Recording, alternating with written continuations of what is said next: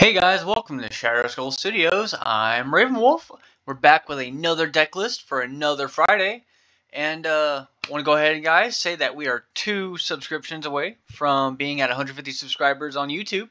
So if y'all enjoy my content and you're not subscribed, please subscribe. Comment down below what you think of this deck or what you think of my content. And we're going to go ahead and get into it. This deck is called Recylcing. This is a very mean deck. It's not very competitive. It's more, this is just an asshole deck. This deck, it will make you enemies with the entire table. It has infinite combos. It has a bunch of combos. You're going to spend about 20 minutes a turn. This is a fun deck to play, but not to play against. And our commander today is the Necrobloom, which is landfall. When land enters the battlefield under your control, create a 0/1 green plant creature token. If you control 7 or more lands with different names, create a 2/2 black zombie creature token instead. Lands in your graveyard have dredge too. So this deck is really about just getting certain, digging through, getting stuff from your deck, filling your graveyard, and then hoping that you can get your graveyard onto the field, doing a bunch of shenanigans. This deck is not optimized yet. I have not finished it. I'm still tweaking it, figuring out what I want to put in, take out, all that sorts of stuff.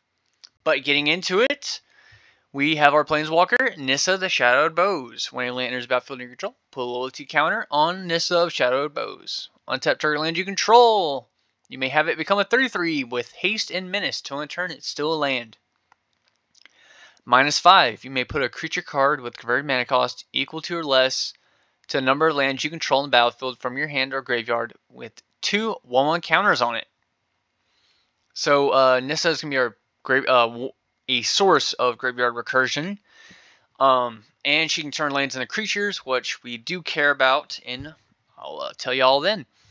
We have Admonition Angel. I can't pronounce that word. When a land enters the battlefield under your control, exile target non-land permanent other than her.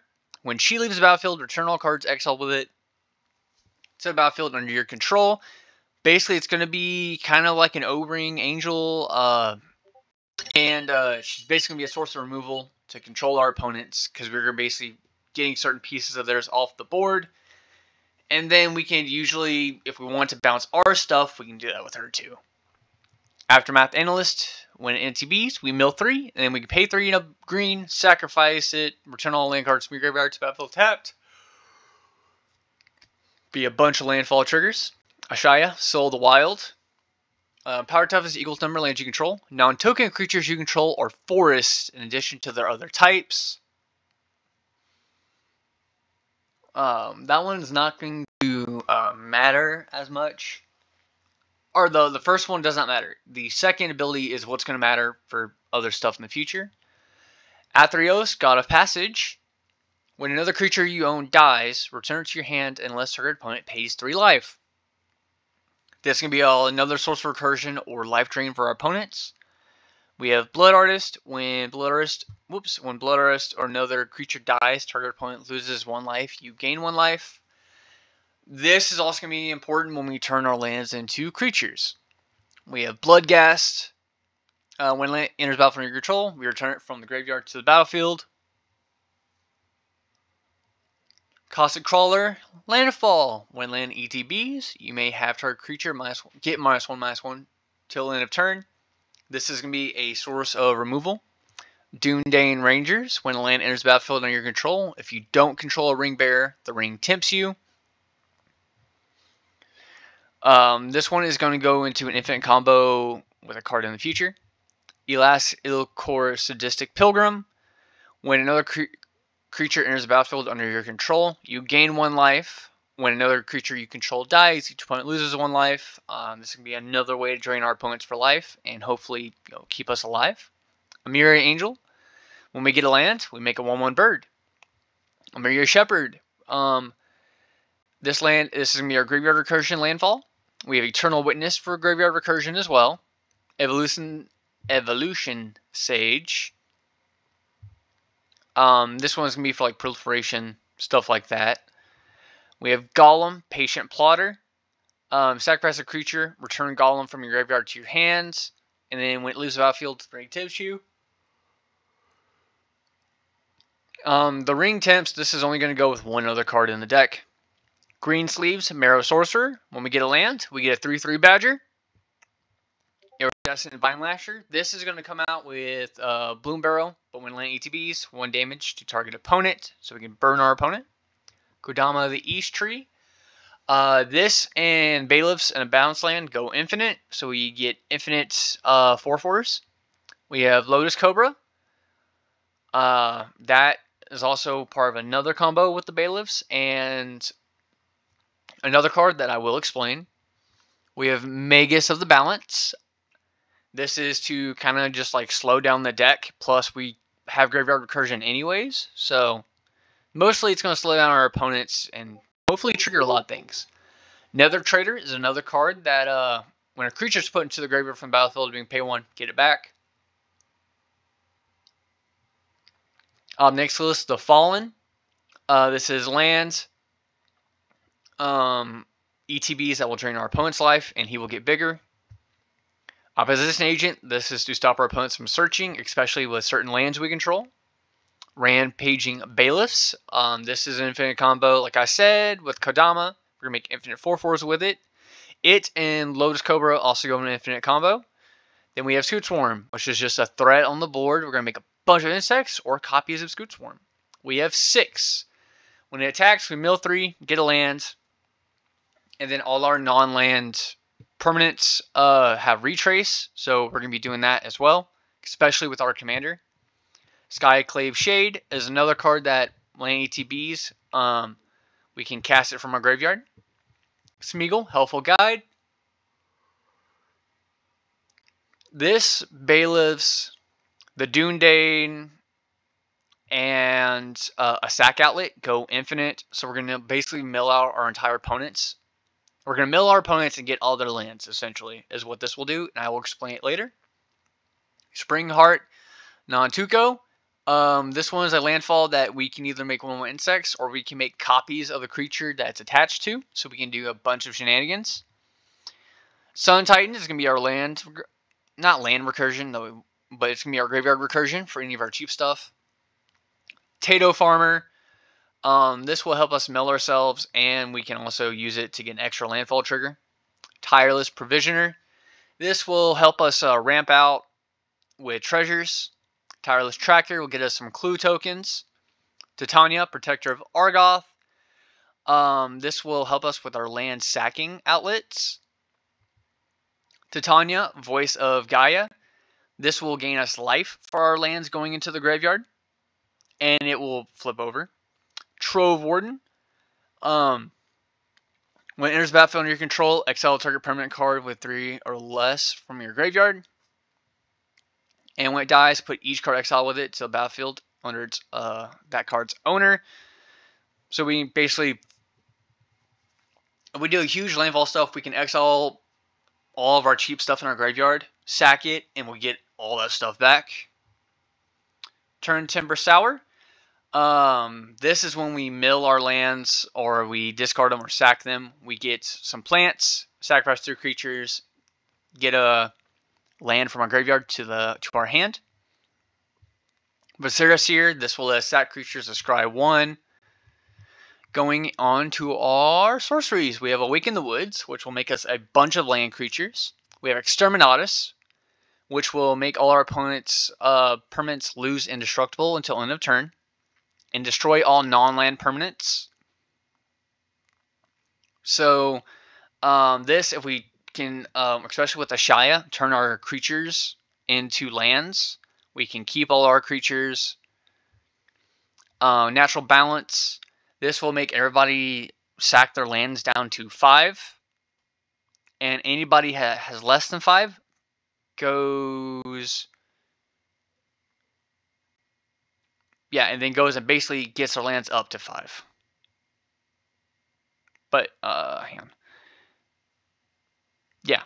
So, yeah, anybody with more than 5 lands sacks them to 5. Anybody with less than 5 gets up to 5. Planar Cleansing. This is the same as Exterminatus. We're going to destroy all non-land permanents. We have Restore, which will make everybody basically the field balanced, but we have good graveyard recursion. Rude Awakening. This will help us ramp out, and it will turn our lands into creatures. Constant Miss. This is a fog effect that which buyback we can sack land. So this will kind of help us out, and it can stall out the game for a little bit. Denting Blows, which is Corrosion Grip. Split second, destroy target artifact or enchantment. Heroic Intervention is for protection. Path Exile for removal. Return to Dust. Plus Opposition Agent, this is just good. Then we have Return to Dust for removal. Swords Plowshares for removal. Freeze Protection for protection. We have Alter Dementia, where we sack a creature. Target player mills cards equal to its power. This will also help us sack our land creatures, so we can get our sack land triggers and creature triggers, all that type of stuff. Arcane Signet. Astronaut's Altar, which is a ramp, and it goes with the sacking land creatures. Commander Sphere. Phyrexian Altar. Realm Breaker, the Invasion Tree. We're going to steal our opponent's lands. Sol Ring. And Zurin Orb. When we sack a land, we get 2 life, so it's another sack outlet. Crawling Sensation. At the beginning of upkeep, we mill 2 cards, and 1 or more land cards put in our graveyard. For the first time each turn, we get a 1/1 green insect. We have Earthcraft, which is a very expensive card, I know, but this one will go into an infinite combo.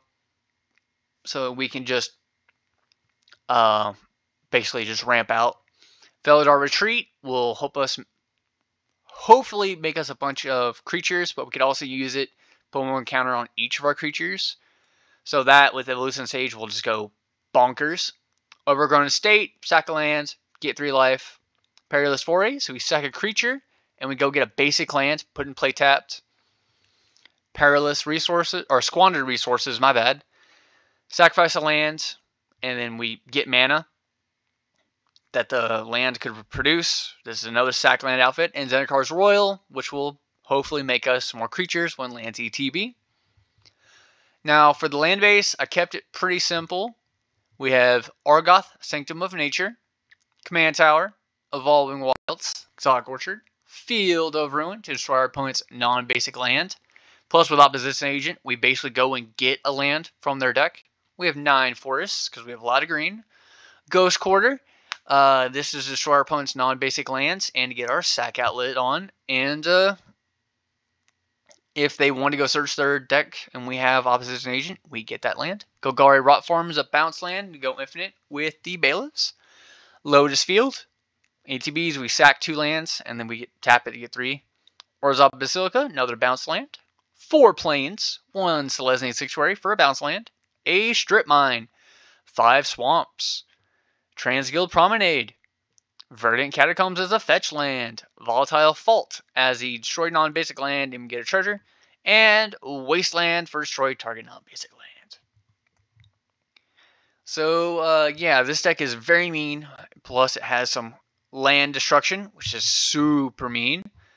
But, let's go ahead and we will play test it. And I'll show y'all what I mean. We're going to go ahead and draw for a turn.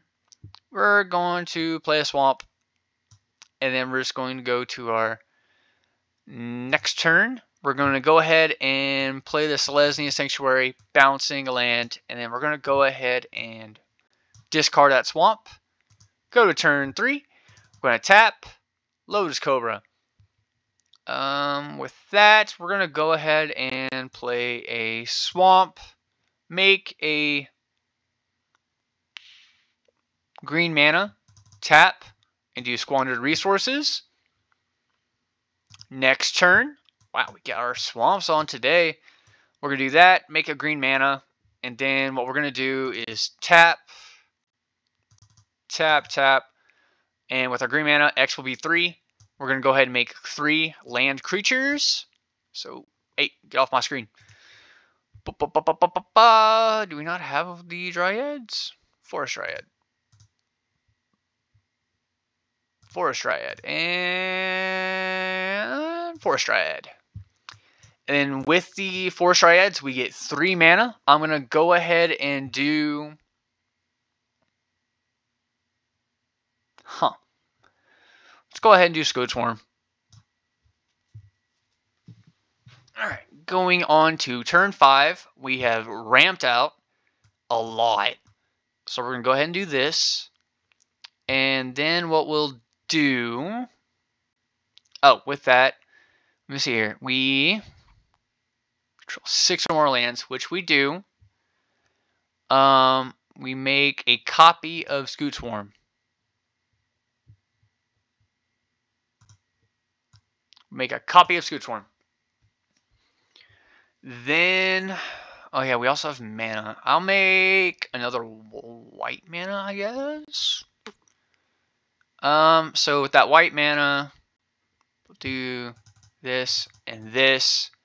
We'll go ahead and cast Necrobloom. Going ahead, we'll tap, and then we'll tap 2 for Turn Timber Sower or Sower. And then basically turn 6, we have all this shenanigans going on. Let's just say we'll tap that for black. Play Golgari Rot Farm. Bounce this to our hand. We make mana. We make another Scode Swarm.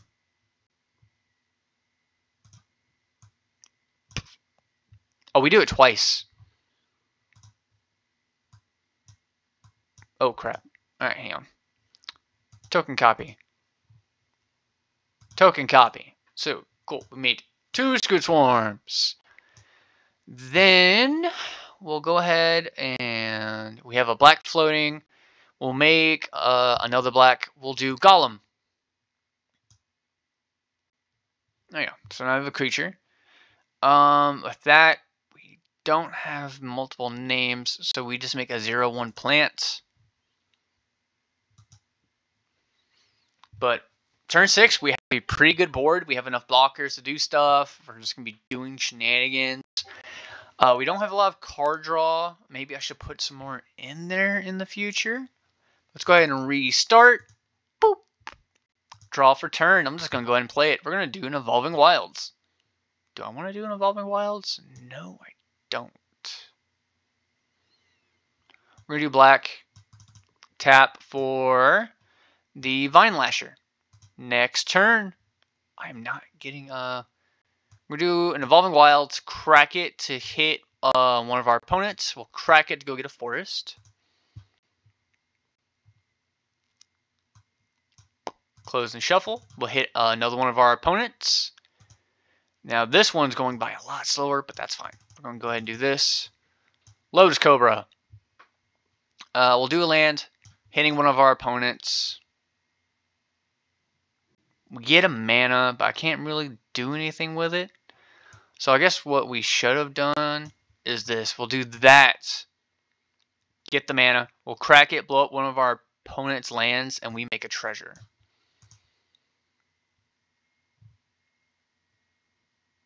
Treasure token. Boom. There we go. And we hit one of our opponents for mana. So, next turn. We'll do that. We'll get a mana. And we'll go ahead and we'll just cast our commander. Next turn. We'll do that. Pop, pop, pop. We'll do that. Then what we'll do, or hang on. Better yet. There's a better idea. We'll tap out. We'll do Tireless Provisioner. Play a land, getting that and a treasure, because we don't want to misplay our turns. We're dealing 1 damage to our opponents. So I have a floating mana, so I'm going to go ahead and do this. Crack our tokens. And with that, we will make an Mirror Angel. Also, we made a plant, because we make lots of triggers. Turn 6. Oof, we ran out of lands. That's fine, though. So I guess what we'll do...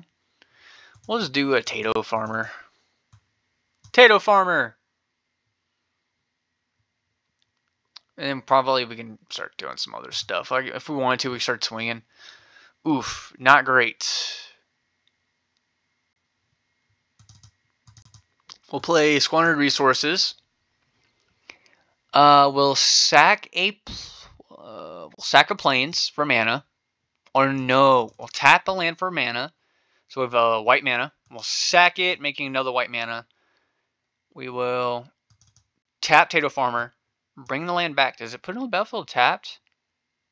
It does bring it back tapped.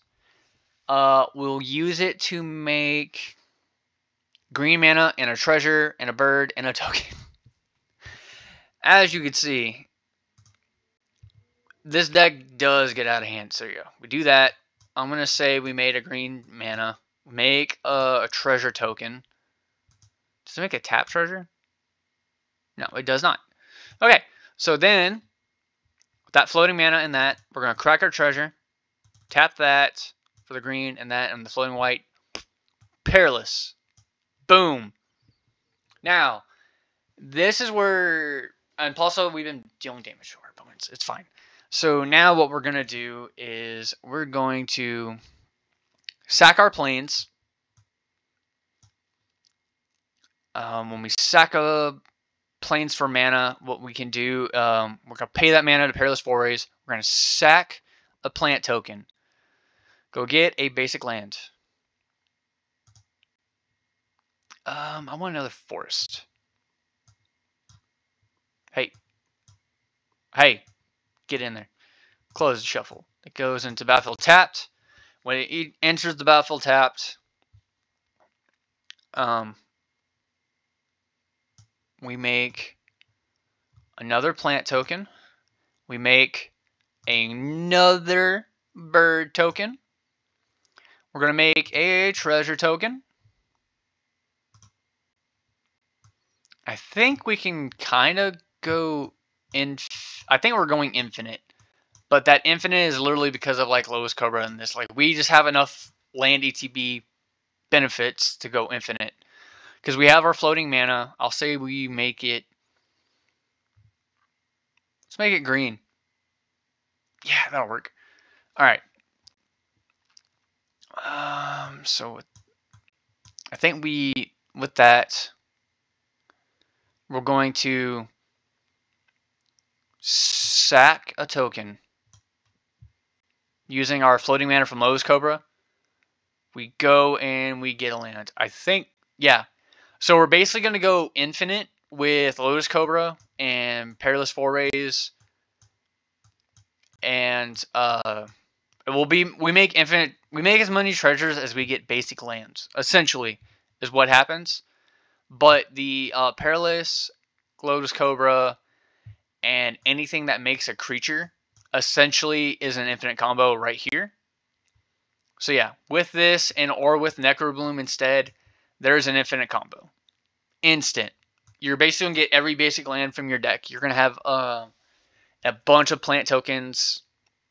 So let's go ahead and restart it, because this deck is honestly fun. I did not think it would be this fun. So what we're going to go ahead and do...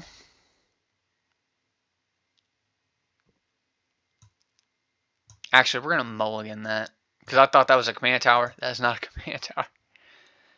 Man, that's also a bad hand. What are with these bad hands?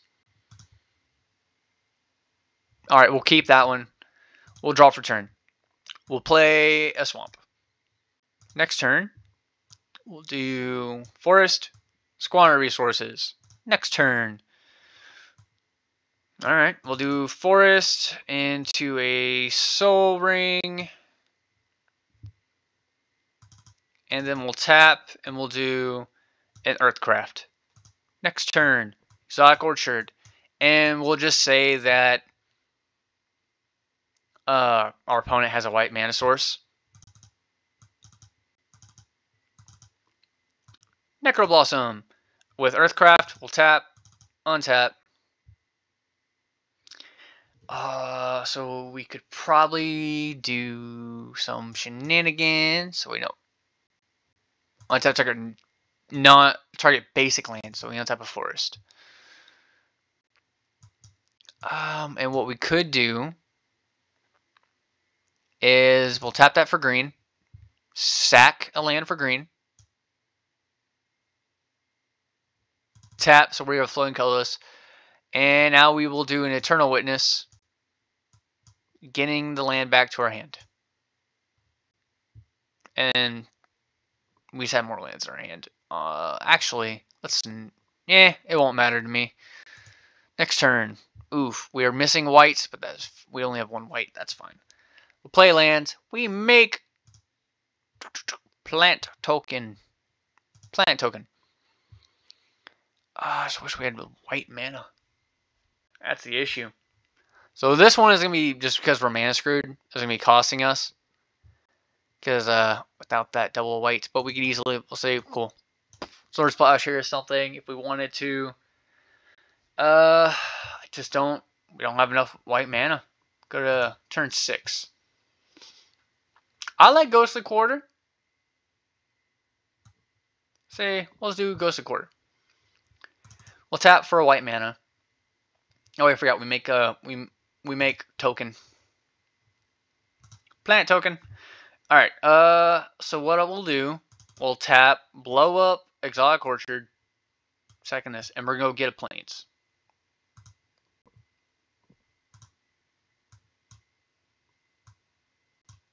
Close. Just put it on the battlefield tapped. Oh no, it just puts it on the battlefield. Wow. So we'll tap, and then we can do Amiria Shepherd. And with that, now we can start doing some shenanigans. Because what we'll do is we'll tap, untap, and then we can just float the mana and tap our tokens. Turn 7. Return to Dust. We'll start removing stuff. So let's go ahead and we'll do one more. I will keep this hand. We will draw. Immediately we're going to do a Plains. Turn 2. Swamp. Arcane Signet.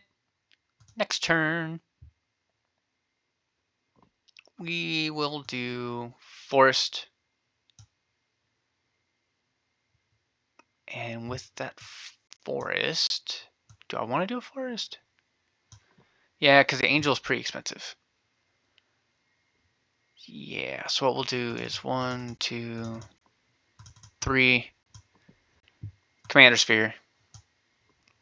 Next turn. We're just ramping out at this point, but that's fine with me. What I'll do is green, and 1. We're going to do Titania. Then what we're going to do, that in green. We'll do Aftermath Analyst. We mill 3. We milled a land, so we gain 2 life. Next turn, on turn 5, we have an infinite combo piece, but we don't want to be too greedy with it. So we'll do 1, 2, 3, 4. Necrobloom. With that, I'm going to play a Forest, and we make a plant token.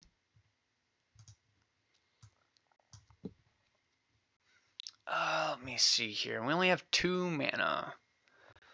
So what we're going to do, we're going to threaten our opponents. Magus of the Balance. Next turn. Ooh, another Trader's good.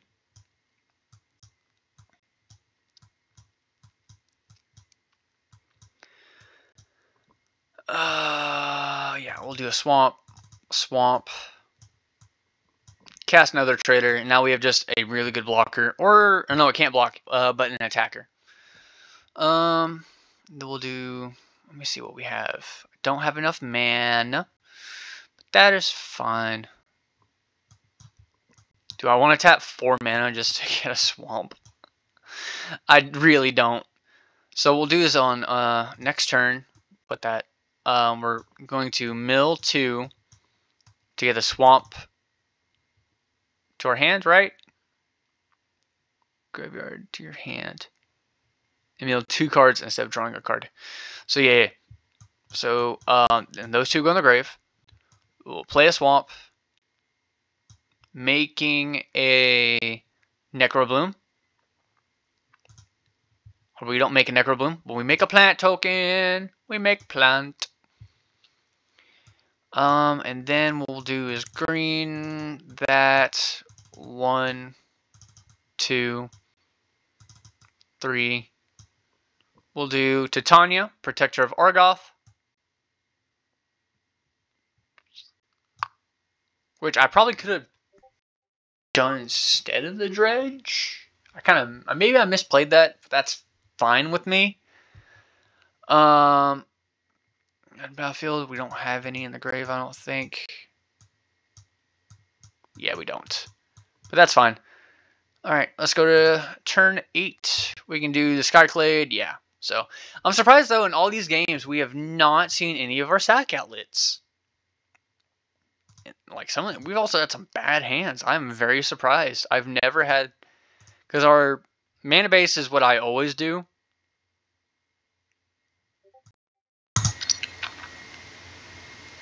Yeah, our mana base is kind of messed up. That's weird. I might have to work on our mana base, but that's fine with me. I'm not too tore up about it, all honesty. I guess because a lot of our pieces are expensive. But again, that does not bother me. But yeah, guys, I would say if you test this deck out on Moxfield, see what you like to do, adjust it, and if you have any advice for it, please comment down below. I'll see you all again next time. Bye-bye.